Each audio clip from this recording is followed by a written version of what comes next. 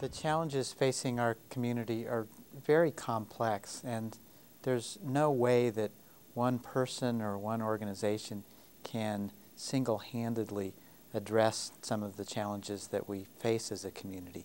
The Denver Foundation plays a role, but our role is really to help connect the many people from throughout the community who together can help us successfully improve life in Metro Denver. The two stories that you're going to see are but two of literally countless examples of people from our community coming together to help make this a better place to live. There are people from all different walks of life, from all sectors, the public sector, the private sector, the nonprofit sector. There are people with many different assets and skills and attributes. And these stories illustrate just some of the many ways that people in Metro Denver are working together to make our community better.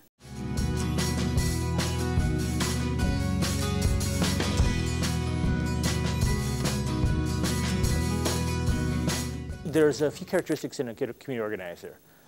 Sometimes they're described as people going around setting people on fire. They will get involved and really inspire other people. So oftentimes organizers are not only developing leaders, they're also teaching leaders to develop other leaders.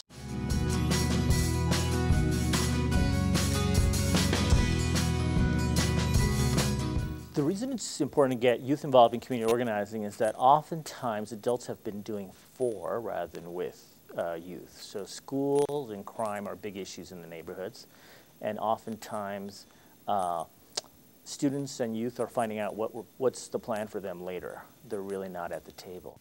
I got involved in community organizing when I was about a sophomore in high school, and I remember the first issues that we were working on were the bathrooms.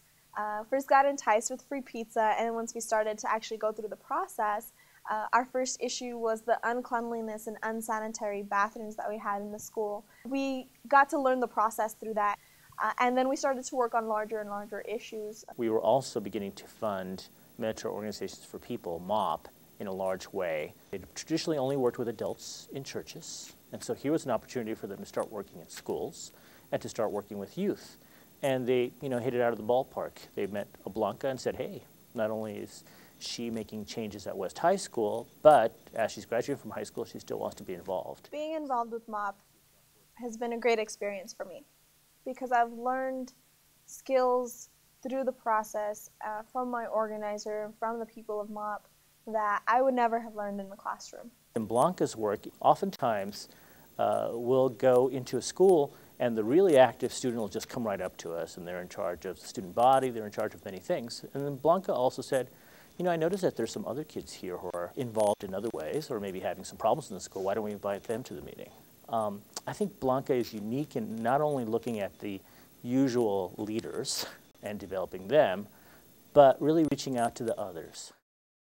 An important lesson in Blanca's story is that meeting a 7-year-old who's following their parents to a leadership meeting is one thing, but also asking that young person later on if they're interested in being involved is I think, a lesson. I've heard a lot of adults say that young people are apathetic, and I think to some extent adults, we get that way also. We get jaded to the realities of the world, and I think it's really important to keep that compassion, to keep that caring. And to not lose it, and to not be afraid of it also, to not be afraid to care because things might not always turn out the way that you want. I think it's really important to keep that passion and that caring.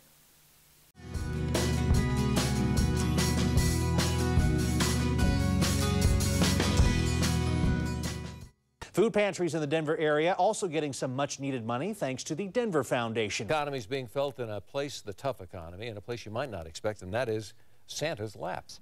This year, for the first time, I had several kids ask for food. Today, the foundation kicked off its Critical Needs Fund to help agencies that help the most vulnerable in our society.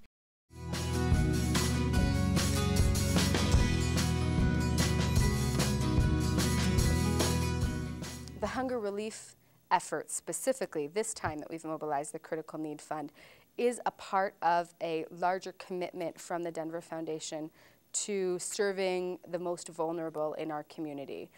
It's something that is very important to us and something that has been important to us since we were founded over 80 years ago. Well, the response of the donor community to this call to action was just phenomenal.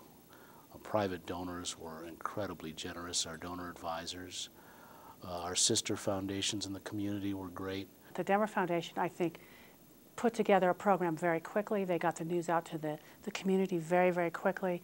The information was very succinctly presented, and it was a good plea. It really touched my heart. And at the time, I was very busy with my company. At the end of the year, we were booming, and I didn't have the time to do this myself, but I knew it was a need. And the Denver Foundation just jumped right in, sent me the information right at that right moment, and I was very willing to just open my fund up and put some money into the Critical Needs Fund. We made 81 emergency grants in the first round of funding, and we know we'll be making more. From deadline day to the day checks went out the door, it was 12 days. So we really worked through the weekend to get these funds out as quickly as we possibly could. We're hearing some feedback now from grantee organizations, from these frontline food pantries that help families and children and the elderly with emergency food. And this has really made a huge difference at a critical time. It's good to be able to know that we've made a real concrete difference in people's lives.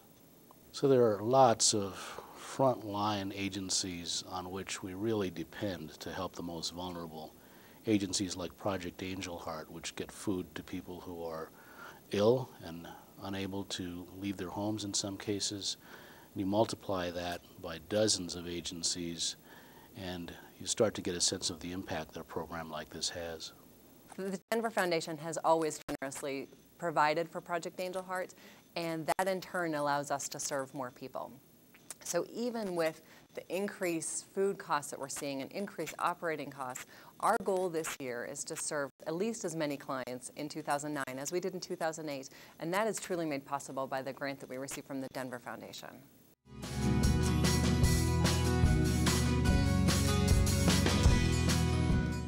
Project Angel Heart was one of 10 local nonprofit organizations that participated in our nonprofit internship program during the 2008 summer. Jordan Bear was a junior at Metro State College of Denver. She was majoring in political science and social work. She was very excited about the opportunity to have an internship during the summer because it would be an opportunity where she could continue and deepen her involvement in the sector. Jordan was different than other interns just because of the high level of professionalism, drive, and passion that she brought. It was tremendous, the work that she did for us. She took our fundraising to a higher level. She was really involved with our events. She coordinated our AIDS Walk event. She wrote a grant, and basically with Jordan, the answer was always yes. We asked her to step up more and more and more, and the answer was always yes. So it really helped us raise more money last year. She was a tremendous gift.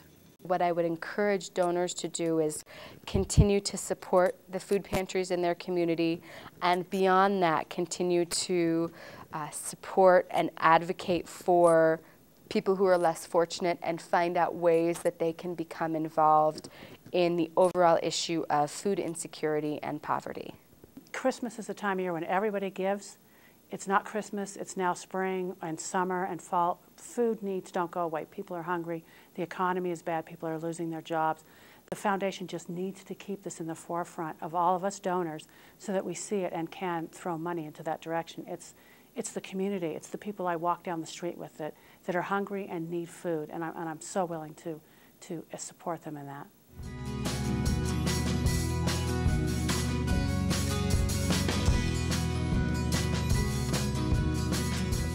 These are very tough economic times, and everyone is struggling in their own way.